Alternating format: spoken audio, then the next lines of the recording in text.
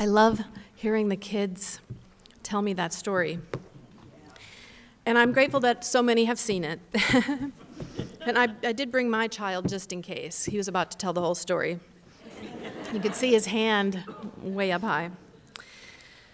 So, when I was about 6 years old, I had my first confession. I was raised Catholic, if you didn't know. I can see some nods from other former Catholics in the room. And I was raised on the idea of good and evil. At 6 years old, apparently, I had committed enough sins to warrant a visit to the priest. Whatever evil I had done, whatever I had committed, sins I had committed as a first grader, it was enough to keep me from heaven. And heaven was more than just eternal happiness. Heaven was where my grandfathers were, my great-grandparents, and someday my parents, my brother, my aunts, uncles, cousins. To be kept out of heaven sounded awful. And in the Catholic Church, as some of you know, when you are kept out of heaven but not quite bad enough to go to hell, you are in an in-between place called purgatory. In my imagination, purgatory was like being locked out of the most amazing party, and everyone you loved was there, and you weren't allowed to go. I was not about to let this happen to me. So I did everything I could do as a 6-year-old to make sure that I would go straight to heaven. Following the 10 Commandments, of course, that was a big one. Wearing a scapular, I don't know if you know what one of those are, but it's 2 cloth pictures of Jesus and Mary tied together by a string, and you wear it tucked under your shirt, and you wear it all the time. And it's like a constant prayer, and most of the time a devotion to a saint. And so if you die while you're wearing it, that saint will speak on your behalf and make sure that you go straight to heaven. I also prayed, sometimes in the morning, usually before meals, and always at night. Now I lay me down to sleep. I pray to the Lord my soul to keep. And if I should die before I wake, I pray to the Lord my soul to take. If I should die before I wake. As a child, I assumed, since I was taught this prayer by adults who seemed to know how the world worked, that this meant that people were probably dying in their sleep all the time without any warning. That's pretty scary stuff. So I was thrilled when at 6 years old I got to go to confession. This was going to be it for me. For the last 6 years, I had accumulated sins too numerous to really even remember. So I chose to go with some easy ones. Fighting with my brother, not doing what I was told by my parents and teachers, being mean to the other kids, sneaking candy and soda. I knew that once I confessed, the slate would be wiped clean, and I was never going to sin again. I was going to be good. I was in Catholic school at the time, and my whole class got to go together, and so we went, led by Sister Marietta, who is about 4 feet tall, to the church next door, and then we each, one by one, stepped inside what looked like a large wooden box with 2 sides separated by a blue curtain. Forgive me, Father, for I have sinned. There was a priest sitting there, and so I did my best to recount my moral failings. The priest replied that I was forgiven, instructed me on the prayers to say in penance, and then told me to let the next person in.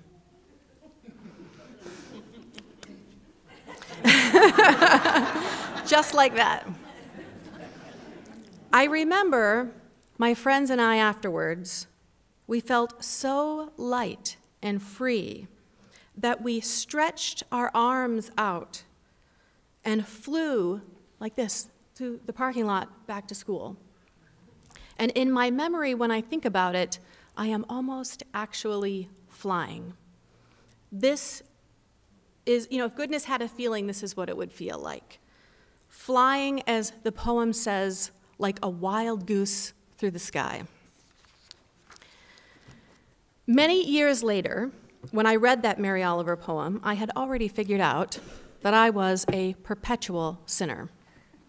Goodness, it seemed, was beyond me. And heaven, well, I wasn't sure that it really existed at all. But think of what she says in the poem. You do not have to be good. You do not have to be good. This is universalism.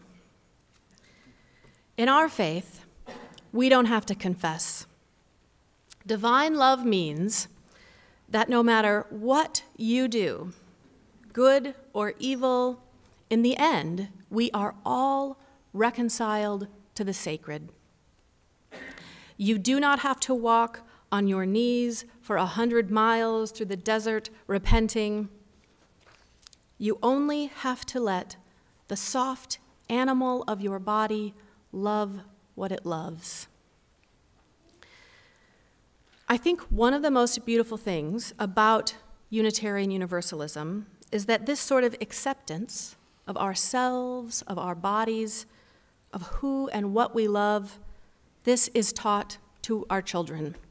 The story that I told them today was not unfamiliar. When I said that they were loved by everybody in this room, that to them is kind of a given, which is amazing if you think about it. They grow up understanding this. There is no God in the sky judging us, hovering in the clouds, looking for reasons to condemn us or separate us from those that we love. We are allowed to love who and what we love, and nothing that is love can be evil. Tell me about despair, yours, and I will tell you mine. In Mary Oliver's poem, even despair can be holy. Even despair is sacred. Even at your lowest, you are never kept out of the circle. Meanwhile, the world goes on.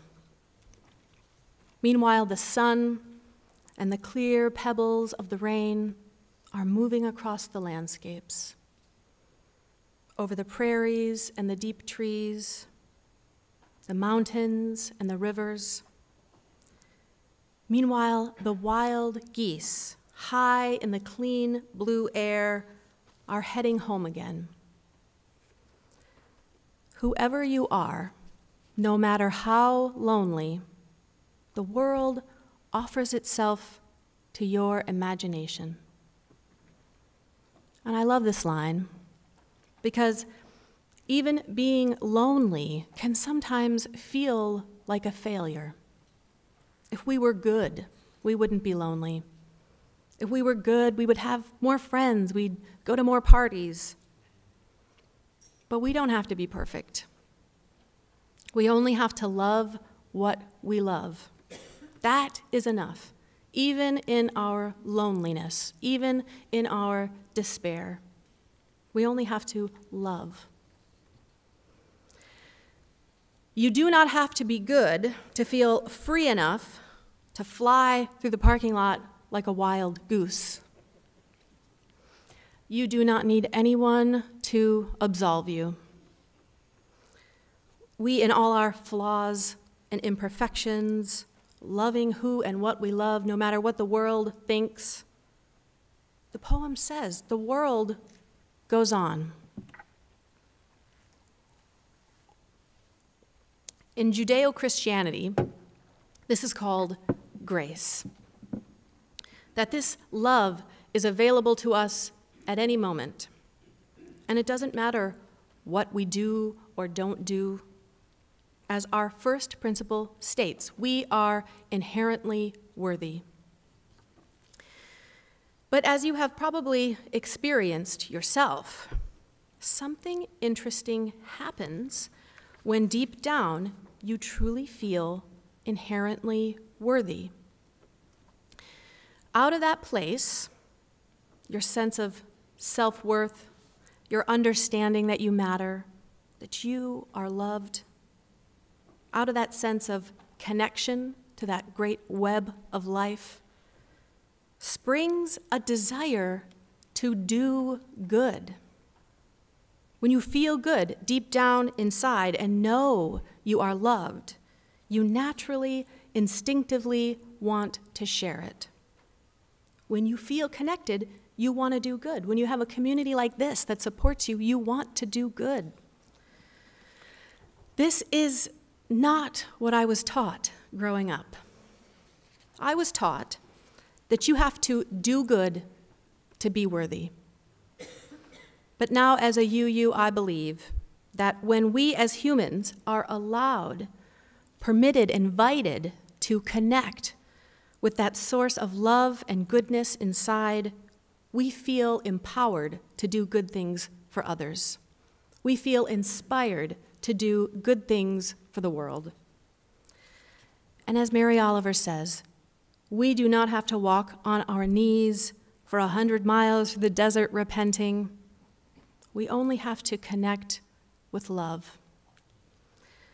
And then we don't worry so much about being good. Instead, we start looking for ways that we can do good. The world offers itself to your imagination, calls to you like the wild geese, harsh and exciting, over and over, announcing your place in the family of things. So now I have a confession for you. I never actually said the prayers the priest told me to say that day. Gasps and applause. I mean, I tried, but I was 6. And I could only kind of remember half of one, and the other one was boring, and I didn't want to say it 10 times. So I sort of just pretended I said the prayers. So you see, I had barely stepped out the door when I was beset with sin again. But it was too late, because the world had offered itself to my imagination.